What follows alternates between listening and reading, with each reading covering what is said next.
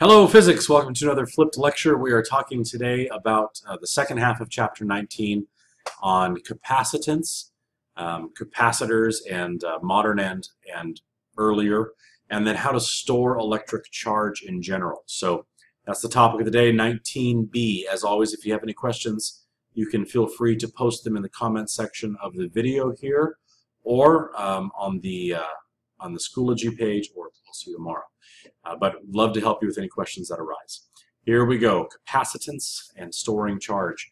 The original design for something that would contain electricity for a given amount of time was a Leyden jar, named after a town in Holland where one of the two physicists who developed this device lived, in Leyden, Holland. It was also developed by an English chap at the same time, but the Leyden jar, the name there stuck. So the basic idea is an insulating jar, something that will not transmit electricity through its own material. Originally it was glass. You can make these out of plastic. You can make them out of any insulating material. And then you have to wrap the outside of it and the inside of it in some kind of conductive material. So initially, molten lead was poured into a glass jar, and the glass jar was run around so that the lead dried in a sheet on the inside of the glass jar, and then they would dip the jar in more lead so that there was a lead layer on the outside and a lead layer on the inside, and the two lead layers couldn't touch each other because of the insulating layer of glass. And then they would take a rubber stopper and a metal rod and a bit of chain and create this contraption where electricity could be stored inside and gotten to through the metal rod and the chain. And then the the electrons would build up inside there. And then the glass wall kept the electrons building up inside the jar from being able to skip to the outside layer and run to the ground and then lose your charge. But the electrons in the lead lining outside the glass jar were made uncomfortable by the great presence of electrons inside the jar. So they could escape to the ground. They could go to ground, and they would. They'd run away.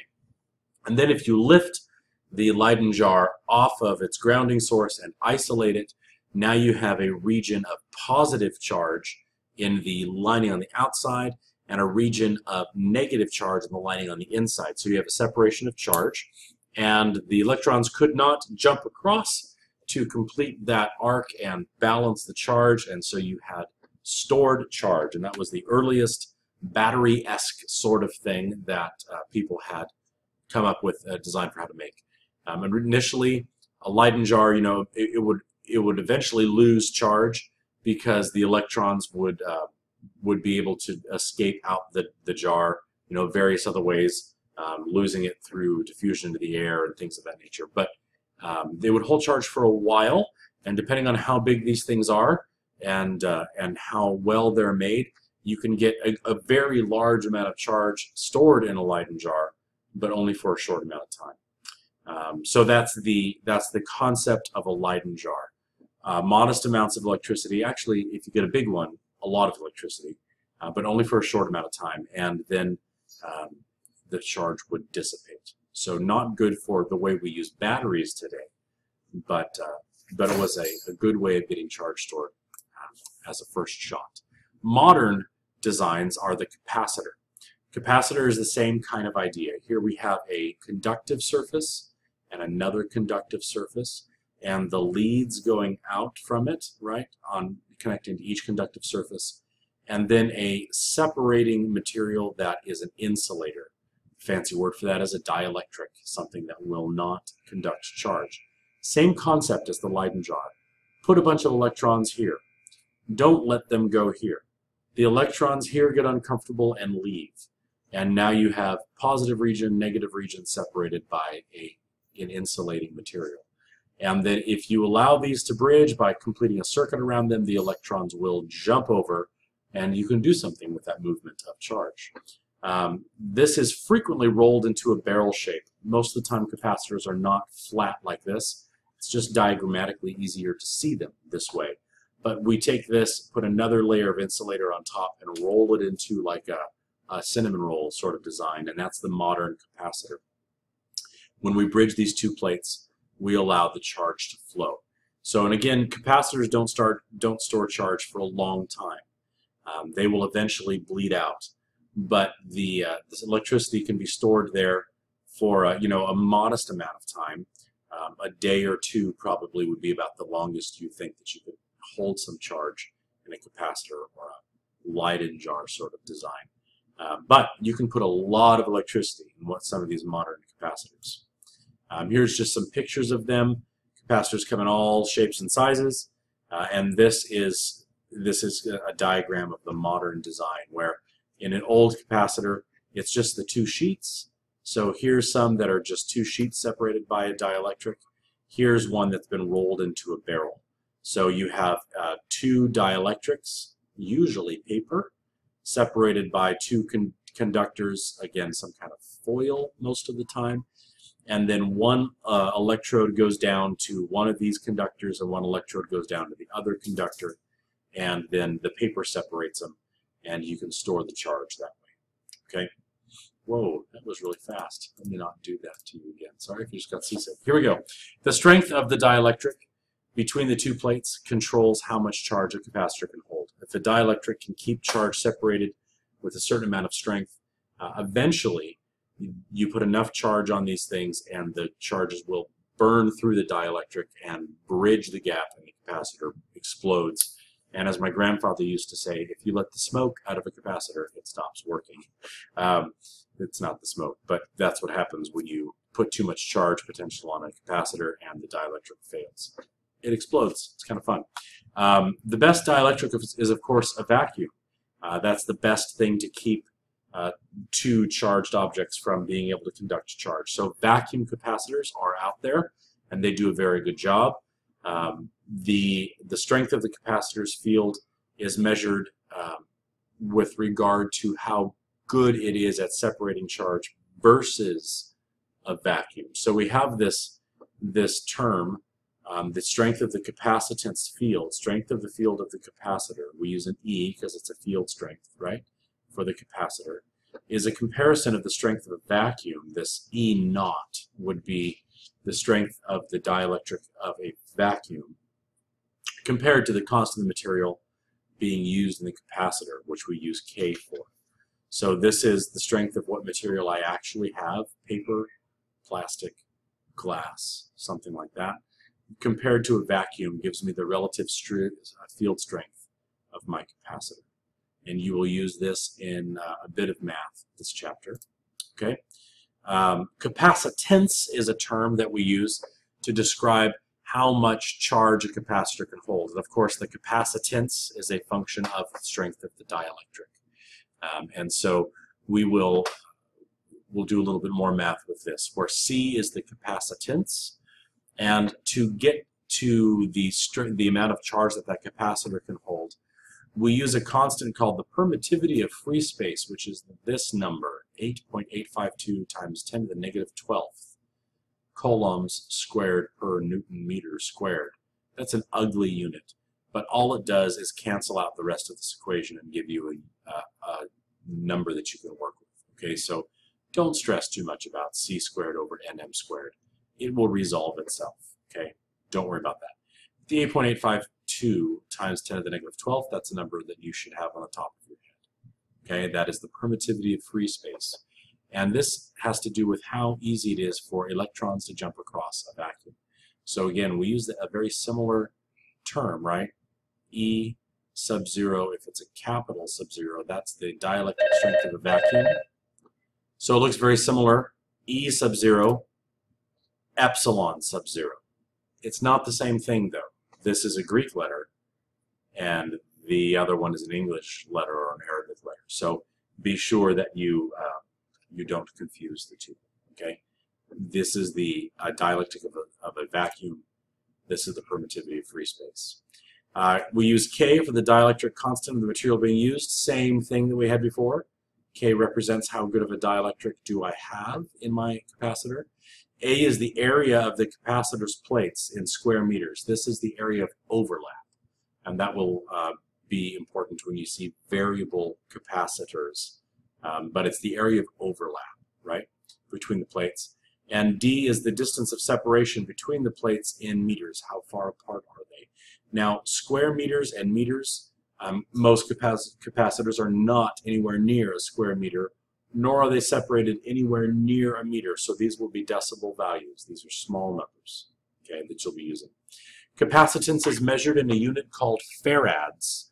A farad is the unit of capacitance, and a farad is 1 coulomb of charge per volt of separation. That is a massive number. So you will not see a capacitor that has 2, 3, 4, 5 farads. Not going to see that. We will see measurements of microfarads, picofarads, nanofarads, very small pieces of a farad. Okay. So let's look at an example here. A capacitor is built with 2 plates having 1.5 times 10 to the negative third square meters area plates. So this is 10 to the negative third, so that's 0.0015 square meters. Okay, small number. Separated by 1.00 times 10 to the negative fourth meters. This is separated by 1/10 of a millimeter. All right, small numbers. By dielectric of waxed paper. So it's waxed paper that's separating these 2 plates. What is the capacitance? Here's my formula again, just in case you forgot. First, we need to look up the value for K for waxed paper. You would do that in your book or online, and you would find that the capacitance, the value for K, the dielectric constant for waxed paper is 2.2, and then that ugly unit, right? C squared NM squared. I just put 2 there, but those are squares. So we plug that in. Here's my 2.2 for K. Oh, look at that. Not the units. It's a constant. No units for 2.2. Forget that last second. 2.2 is my dielectric constant. Here's my permittivity of free space. There's my ugly unit. Sorry about that. And then this is the area of the plates, 1.5 times 10 to the negative third square meters, separated by my distance of separation, 1.00 times 10 to the negative fourth. Multiply all of this across, okay? Now notice what happens here. I have square meters up here. I have square meters in the denominator of this unit, so they're going to go away, right? So I wind up with 2.92116 times 10 to the negative 14th. That's what 10 to the negative 12th and 10 to the negative third, and then the rest of the multiplication here gives me this number. I'm not solving for significant digits yet. And squared, coulombs squared per Newton. That's where I wind up with here. Now I do the division. 10 to the negative 4th divided by, 10 to the negative 14th divided by 10 to the negative 4th winds me at 10 to the negative 10th. Here's the division of my numbers. Here's my new unit, C squared over Newton meters. Well, a Newton meter is a joule. So C squared divided by joules. A joule is a volt per coulomb.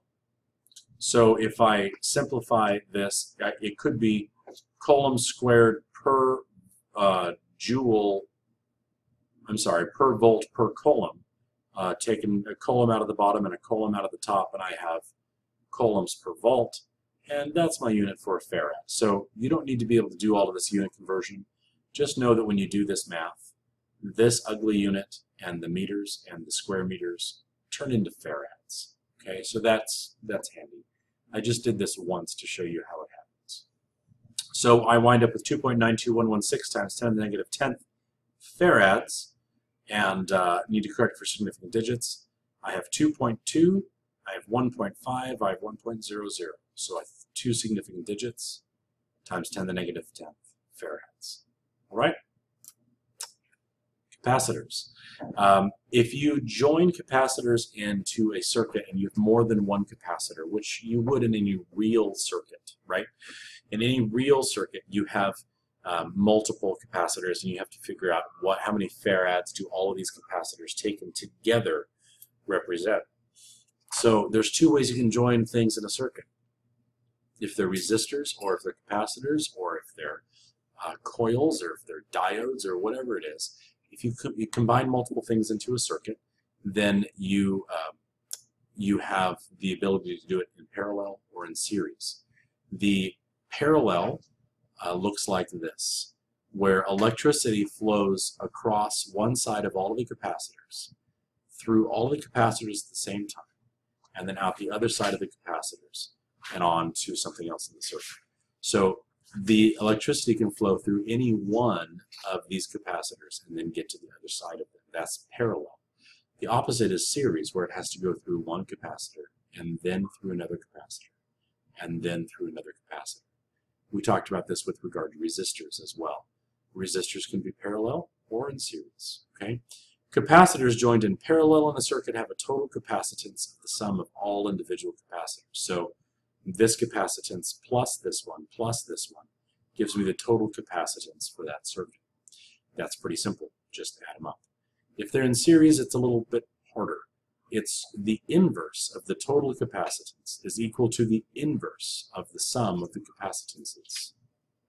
So 1 over the capacitance of the first capacitor plus 1 over the capacitance of the second plus 1 over the capacitance of the third, or in however many other ones you have, gives you 1 over the total capacitance. So you have to add up the inverses, then take the inverse of your answer.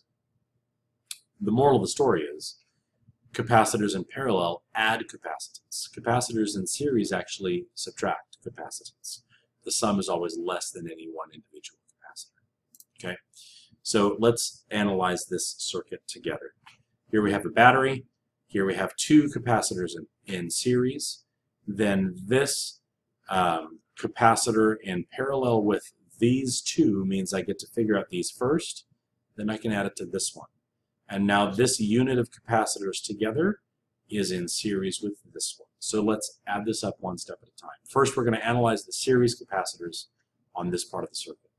1 over the total is 1 over each one individually, right? So 40 micro farads and 60 microfarads. 1 over 60 microfarads, 1 over 40 microfarads. That's 1 over 60 plus 1 over 40. Remember how to add fractions? You need a common denominator, right? What's the common denominator between a 60th and a 40th? 1 120th, right? So 1 60th becomes 2 120ths, 1 40th becomes 3 120ths, 2 and 3 is 5 120ths, and so 120,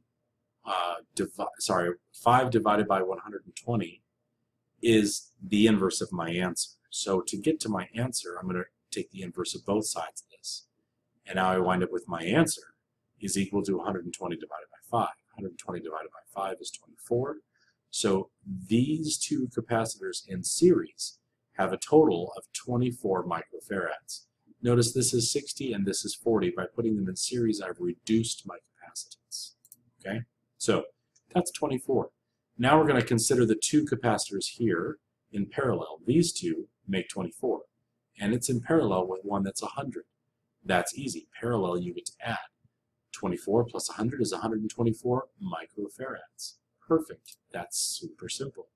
Now I need to analyze the series of capacitors here. 124 in series with 20. 1 over the total, 1 over 124, 1 over 20.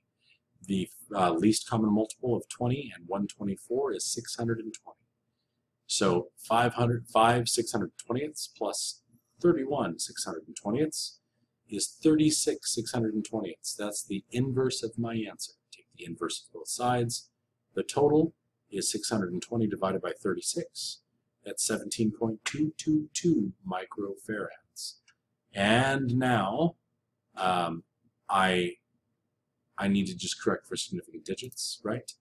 And so 17.222 over here, I had 1 significant digit, 1 significant digit, 1 significant digit, and this one was 1 as well. So only 1 significant digit. Got to go to 20 microfarads as my answer. Okay? Look through that again if you have any questions. That is the second half of chapter 19, capacitors and Leyden jars in series and in parallel. If you have any questions, I'll see you tomorrow. God bless you. Have a wonderful day.